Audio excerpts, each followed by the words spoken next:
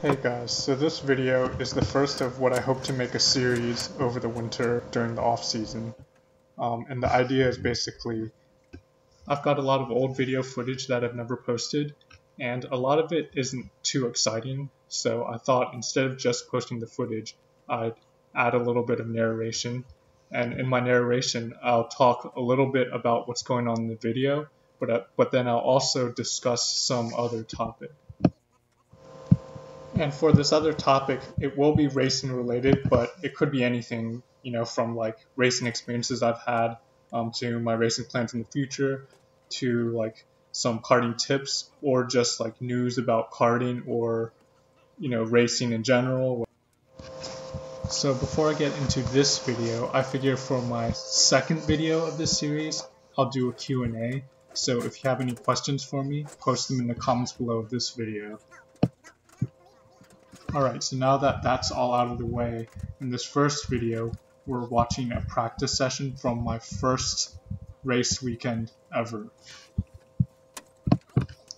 And I'll also talk a little bit about myself, like how I got into racing and kind of like the path that I've gone along during this time that I've been racing. So I actually haven't watched this video in years, so this video is from 2009. I think sometime around October or so, and this is at Pocono, Pennsylvania. So Pocono is a big, like 2.5 mile oval track, but in the infield they actually have 3 different road courses, and this one is the Pocono South course. And actually a few years after this video, they actually repaved the track and redid the infield road courses. So I think there's still a Pocono South road course, but it's actually different from the one in this video. So the first interesting thing about this video, the kid getting into the car in front of me, I think he's like 14 years old at this time, but he actually went on to race in the US F2000 series. So that's kind of neat. Some of the other people that I've raced against in the time that I've been racing have kind of gone on to race at higher levels, and I don't know, I guess I kind of think that's cool, keeping track of the people I've raced against and kind of seeing what they might have moved on to. So a little more background on what we're watching here. So this is at Bertel Roos Racing School. And basically they're like a school and they offer programs that are fully arrive and drive. So they own the cars and you just show up and you get to drive the cars, and they offer obviously a lot of instruction. And this isn't a sponsored video or anything, but I would definitely recommend checking them out if you're looking into getting into racing or getting into racing cars or anything like that.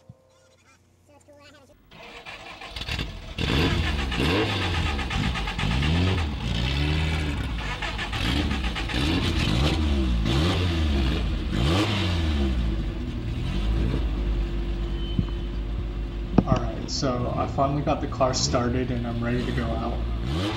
So I figure at this point I'll go back a little in time and kind of talk about how I got to this point, about to start my first car race ever.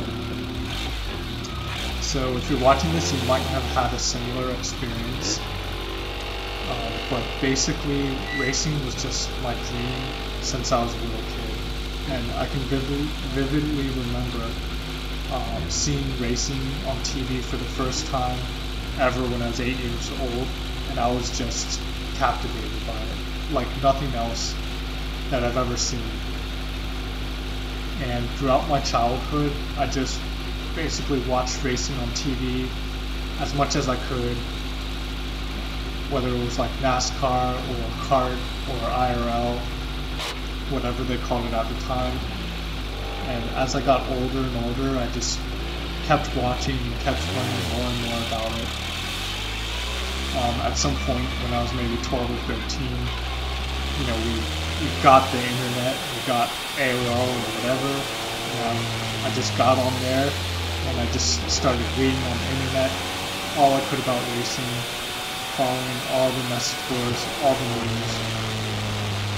And basically my interest just grew and grew. By the time I was in high school, I had already decided that I wanted to race. You know, like some kids, they want to be in the NBA or the NFL, you know, and for me, I wanted to race cars. So unfortunately though, it was easy to learn that, you know, there was basically no realistic way for me to start racing at that time when I was a kid. You know, my family didn't have much money, and I didn't know anybody in racing. And on top of all that, my mom was just like really against the idea, 100%. She basically would not let me race, you know. No way. So I'll get back to that story in a little bit. Now looking back at the video, it looks like I'm starting my second lap here. I'm actually pretty impressed looking back at this video. I mean, I kind of feel like I'm doing pretty good, you know? Watching some of my newer videos again, I look back and, you know, I see a lot of mistakes and places I can improve. And then watching this, it actually looks pretty solid. So this track, it is a really short lap. I think it's something like 58 or 59 seconds. And as I say that, it sounds like I just missed a shift here. So, yeah, I mean, at this point I'm still pretty green and still learning. Okay, so now back to the story. So I was a kid and I really wanted to race, but I didn't have the means to. So anyway, eventually, you know, I go off to college. And during this time, I'm really busy, as a lot of people are, but I definitely don't forget about racing. And if anything, during this time, just like my passion continues to grow, and I'm still playing the racing sims and following online.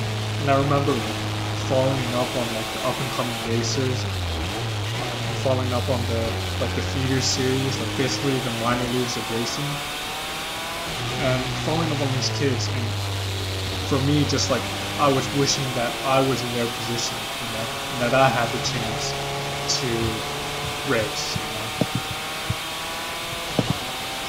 But the reality is, you know, few people have that opportunity, and I wasn't one of those people, you know, and that was just the way it was. So instead, you know, I realized that my best opportunity to race was to basically just stay in school and finish my degree, and then make money, and then, you know, then I finally have the opportunity to use my money to race. So then eventually I graduate from college and I get a job, and then immediately I don't actually go racing. So I won't go into the details of this in this video, because I think it would just take too long. But initially I was just kind of adjusting to my working life, I guess you could say. And I was a little unsure if I wanted to race or kind of just have a normal life, I guess you could say. But within a year, basically I had discovered this thing called indoor karting. So I discovered this indoor kart track, and I basically kind of fell in love with racing. I had never even stepped foot on a racetrack at 22 years old, but now, you know, this indoor kart track had given me the opportunity to, and it kind of like was everything I was hoping for. So I quickly became just like super obsessed with racing, and it wasn't just watching or following it anymore. This was actually driving. And after not long, I had decided that I didn't want to give up on my dream as a kid of being a professional racer. Despite not getting the chance to get started when I was a kid in karting, I still wanted to at least try, you know, to do what I could to make it to as high a level of racing as I could. That's how I felt at this time.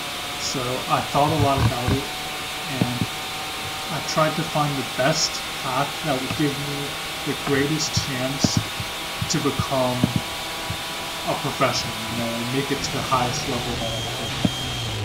And to do that, I decided that I needed to go to like a professional racing school. So that's kind of how I ended up in this video at Bertil Roost Racing School. So I was 23 years old, and I basically just dropped all my money into this 3-day introduction to racing school. So I go to VIR and I do that, and it goes great. Unfortunately, I don't have any video of that.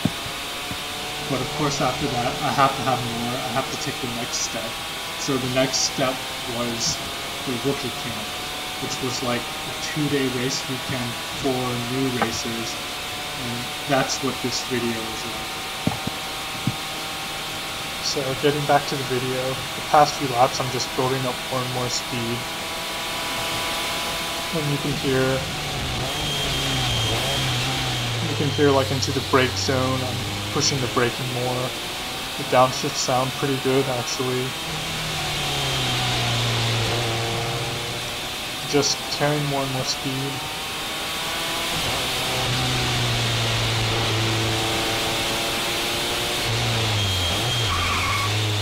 And here I actually get it pretty sideways in this hairpin.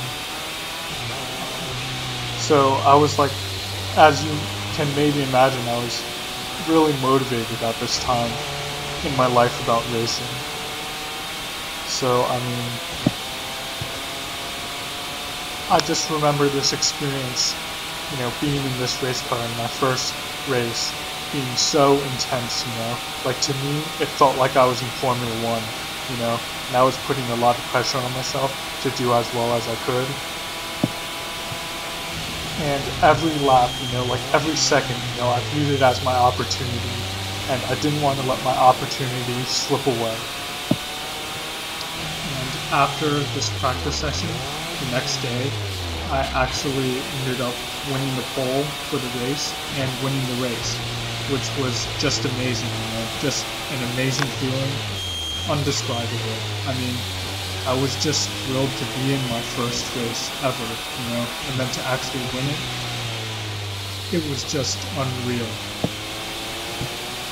And looking back, you know, it's kind of impressive seeing what you can do when you really want something and really push yourself. And that's something that's really helped me in racing and just in life in general.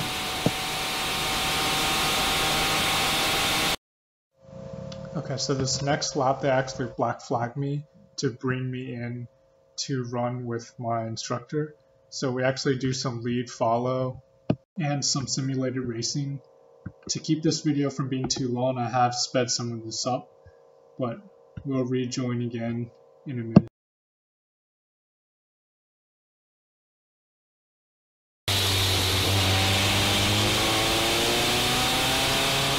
Alright, so now to try to wrap up this story. This has actually already taken much longer than I expected, so I won't go into the details of my racing after this moment. Maybe I'll save that for another video. I've had a lot of additional experiences racing various things since this time, but if it's not obvious, I never became a professional race car driver. At some point I did kind of decide to stop doing that and just race for fun. And I'm still doing that and really enjoying it. And that's not to say if some crazy opportunity presented itself, like Roger Penske called me and offered me a ride, that I wouldn't jump on the opportunity. I'm certainly not like trying to call him up every day, like I may or may not have tried to do many years ago. But yeah, so the rest of the story will have to wait for another video. If you like this, definitely thumbs up, leave a comment. And I think I'll just leave the rest of the session for anyone that's interested. With no narration. I actually really like the sound of these cars. If you watch and listen closely, you can actually see and hear some places where I'm starting to overdrive the car. And a few moments where I get it a little sideways. one time where I get it really sideways and almost spin. So enjoy the rest of the video if you want, and I'll see you guys next time.